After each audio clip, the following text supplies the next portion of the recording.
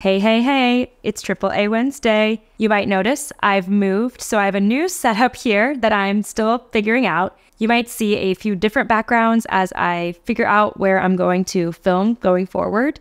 So thank you so much for bearing with me. But I wanted to make sure I took the time today to answer some of your questions, especially because I skipped last week. And as usual, we have some amazing questions on deck. Before we get into those questions, if you could just take a second and give me a thumbs up, it really helps out my channel. And if you haven't yet subscribed, please consider joining our amazing community. Every week, I either dive into a specific writing technique or I give insight into the publishing industry, as that is my professional background. Okay, let's dive into the first question today. What is the average length of time between beginning a writing project and querying it to agents? There is no specific amount of time that it takes from starting your writing project to finally querying agents.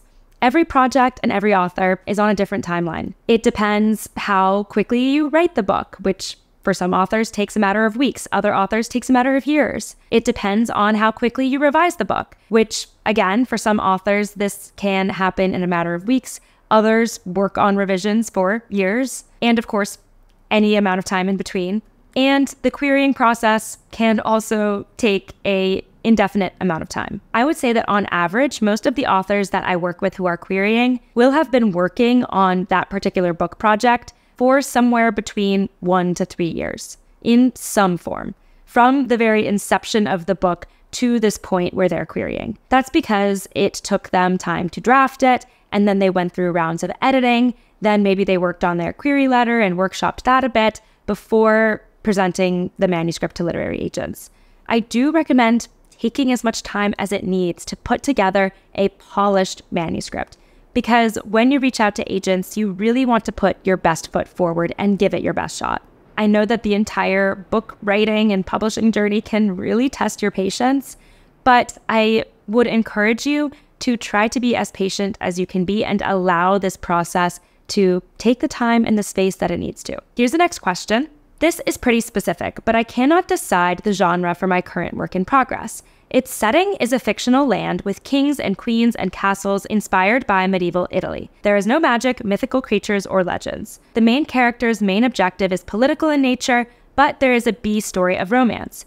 I took loose inspiration from a historical event from 480 BC, but it is not a retelling since it is quite different. I've watched so many videos and read so many Reddit posts, I get stuck between thinking it's either historical fiction or a low fantasy, or is it a romance? Let's figure out if we can determine your genre. The core differentiator between historical fiction, or contemporary fiction for that matter, and fantasy comes down to whether we are in our real world or we are in an imagined world. Now, there are works of contemporary fiction published that take place in a made-up town, in a real geographical location. For instance, maybe a novel takes place in a small town in Texas, but that small town doesn't actually exist. That's not fantasy just because that town doesn't exist.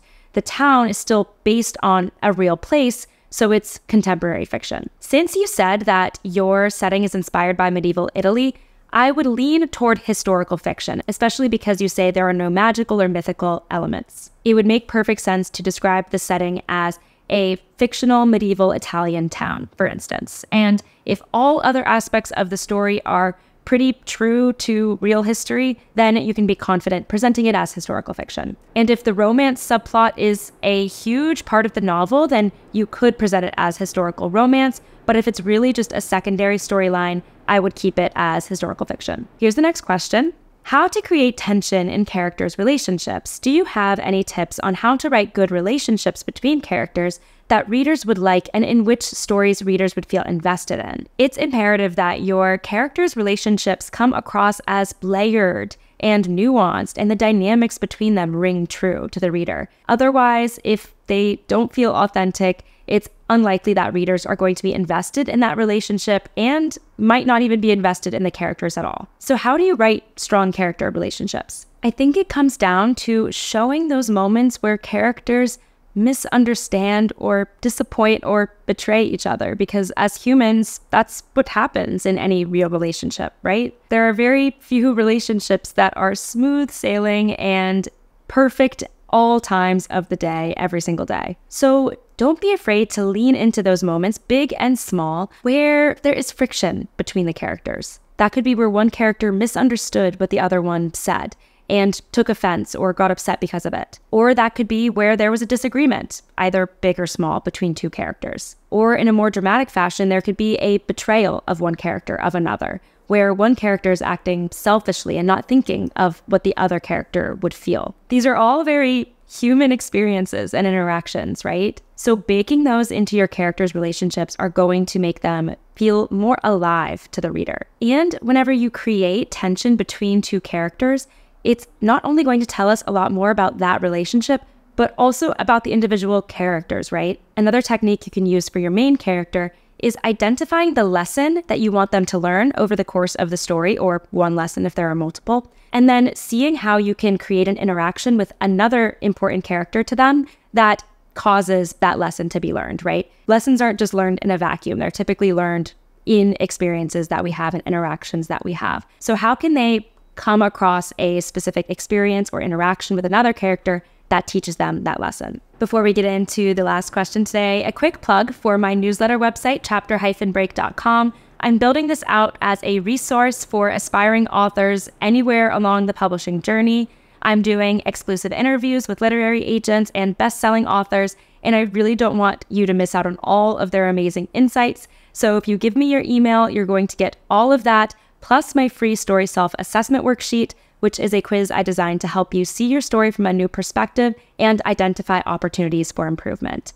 The links to download my free story self-assessment worksheet and check out Chapter Break are in the description. Here's the final question today. Does my manuscript have to be flashy when I send the full version to a potential agent? I've been seeing a lot of bells and whistles from people on social media where they show their manuscripts stylized chapter numbers, icons and emblems, the chapter name and number in the header, etc. I was curious if that's something agents are expecting, or if that's something that I, the writer, don't need to worry about. You don't need to worry about making your manuscript look overly stylized or pretty when you're sending it to a literary agent. The standard Times New Roman, double-spaced, standard margins are totally fine, I promise you. It might be tempting to create artwork of some kind or add different stylized fonts or logos, but you really don't need to do that at the querying stage. I promise that a standard manuscript is totally fine, because at the end of the day, the agent isn't looking for formatting or special icons or illustrations.